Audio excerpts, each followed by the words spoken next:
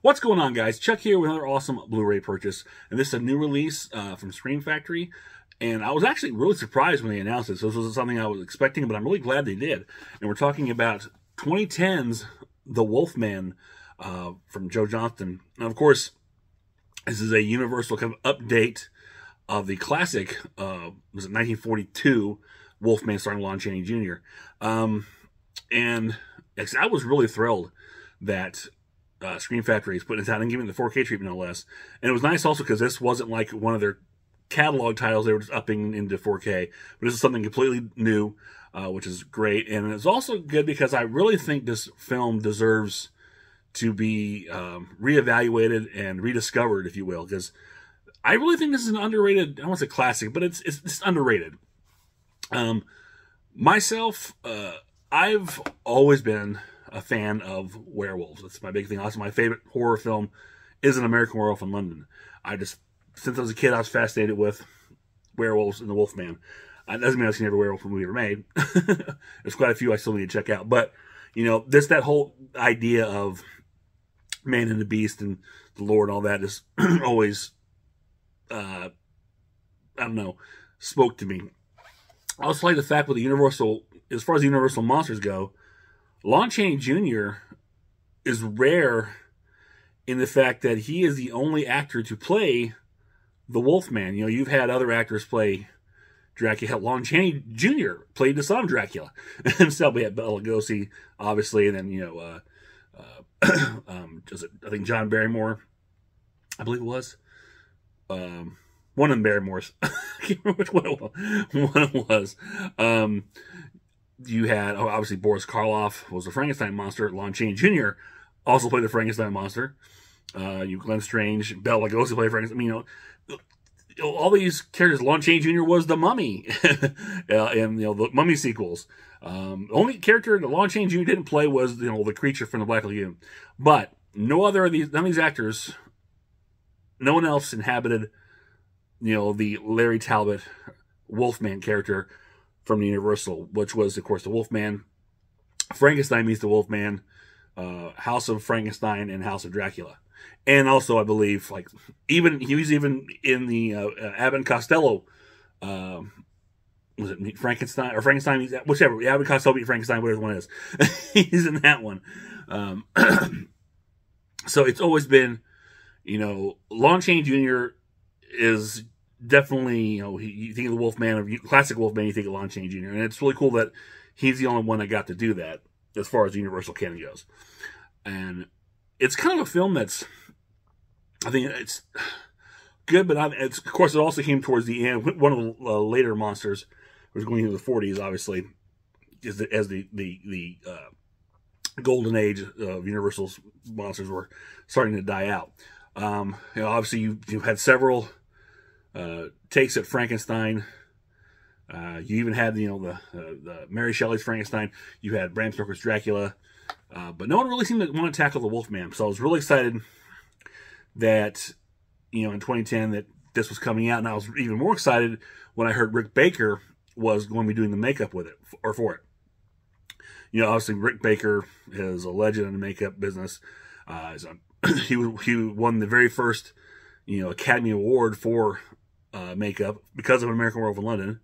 His idol, you know, his hero was Jack Pierce, you know, the man responsible for a majority of those Universal creatures, including the Wolfman. And it was nice to be able to see his take and his touch on the Wolfman character. Other thing I liked about the Wolfman too was knowing it wasn't going to be like a modern day. They're basically going to make it, you know, more or less, you know, a nice updating remake. And I think, you know, that's really cool that it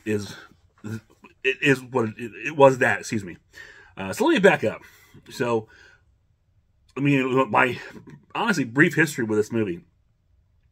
I was excited when it first came out. I did go see it in the theater, and this was, you know, 2010, so this was quite a long time ago. And I remember coming out of the theater enjoying it, and I really liked it a lot. But I guess it didn't do very well. A lot of people didn't. It didn't catch on with the audience for whatever reason. I'm not really sure what it was.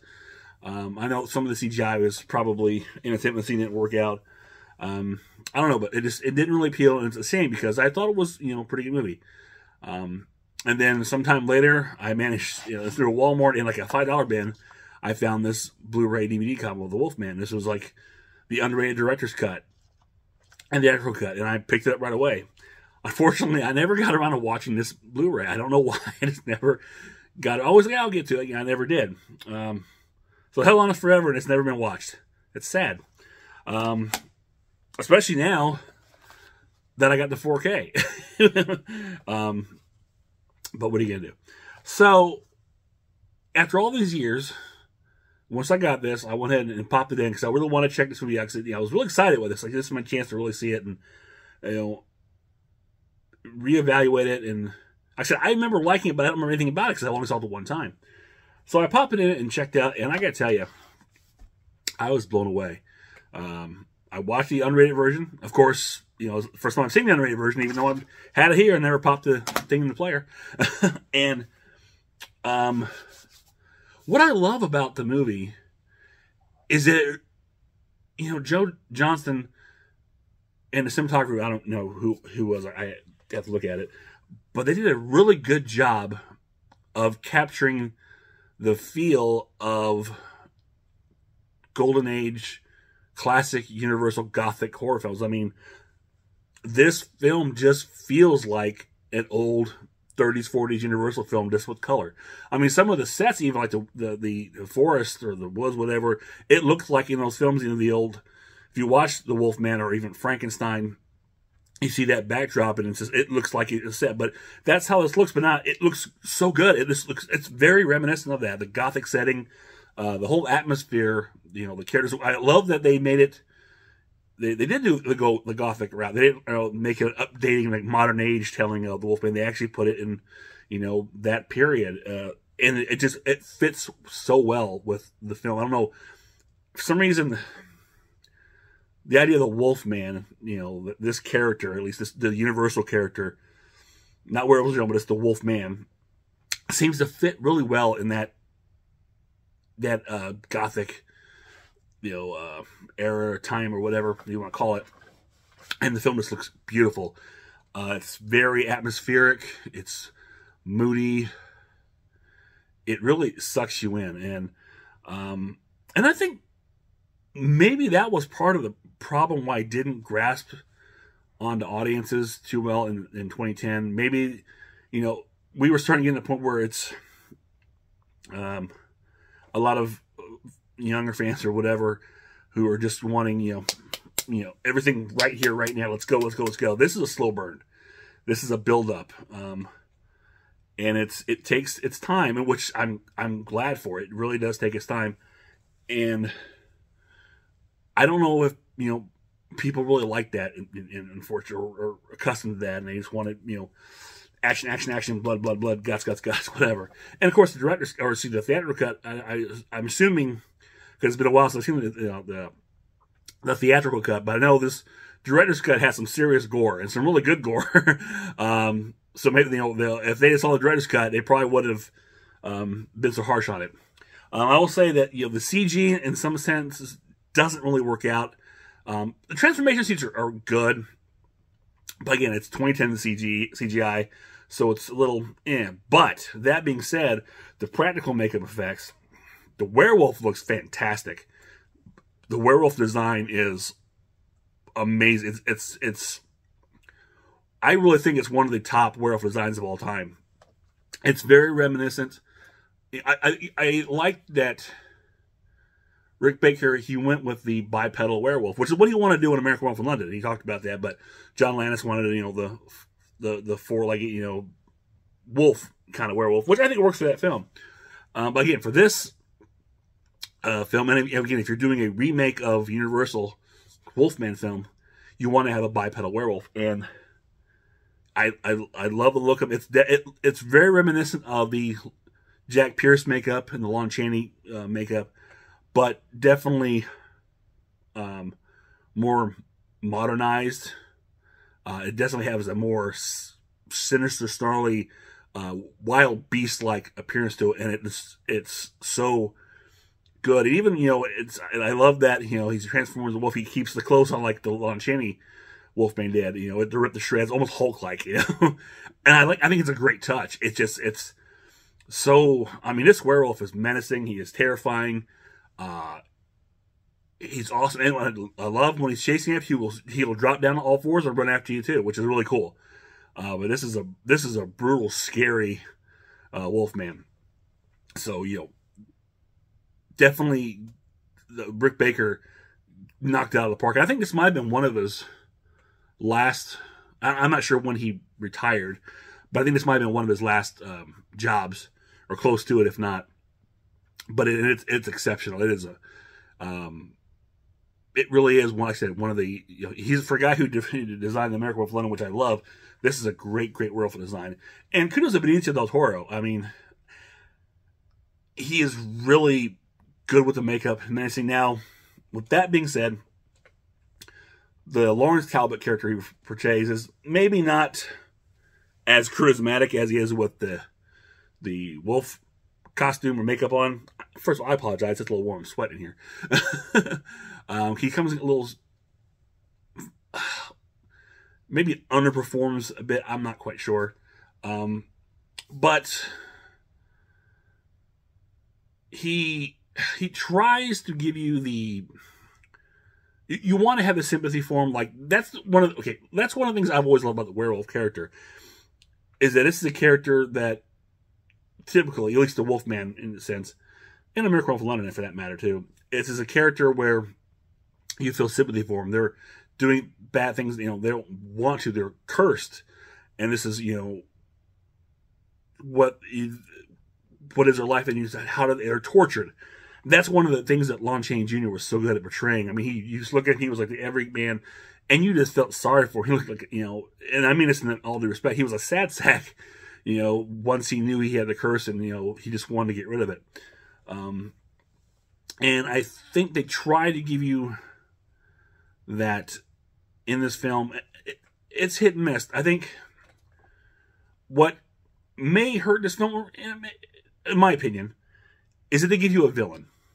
And you don't need a villain in a Wolfman film. That's, there wasn't, look at Wolfman, look at American Wolf of London. There is no villain in those movies. The villain is the curse, plain and simple. You're feeling sorry for, Larry Talbot. You're feeling sorry for David Kessler in American Wolf of London. The curse is the villain. The curse. In this one, the curse is kind of like, it's the afterthought, because there's more. There's a whole other thing. There's more story in this, which is maybe to his detriment. The original Wolfman was pretty, simple, straightforward narrative. Larry Talbot comes to visit his father so long. He's attacked by a werewolf, becomes a werewolf, end of story. That's it. It's more than that, but yeah, that's the gist of it. They kind of follow that same, through line, kind of. We have Lawrence Talbot, who's an actor coming home after the death of his brother.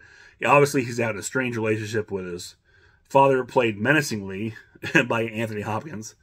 Very, very creepy, menacing. A very good performance by Anthony Hopkins. You've got, oh my gosh, give me a minute here. So Emily Blunt has his Lawrence's widow, or brother's widow, and so there's this weird, thing going on, romance going on there. But again, there's all these different layers they're trying to add on, which I think may bog it down a little too much. Where it doesn't need, you're trying to give a little more, I get you're trying to flesh it out more, but I don't really think it needs that much. It might be, burying itself under all that weight of extra plot, if you will.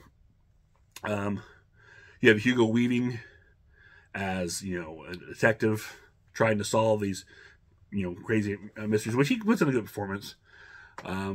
There's a great cameo in the beginning by Max von Sydow, who's holding has the cane that meets Lawrence on the train. He's got the cane, with the silver wolf's head, which kind of, a little bit of a, Chekhov's cane, kind of. But overall, I really think it's an enjoyable werewolf movie. It's an enjoyable, adaptation of the Wolfman. I think it's a very good and worthy remake of the Wolfman, and brought to modern times, even though it's in Victorian era. Like I said, it really immerses you in that feel of the classic Universal films. So much so, there's even a character in there.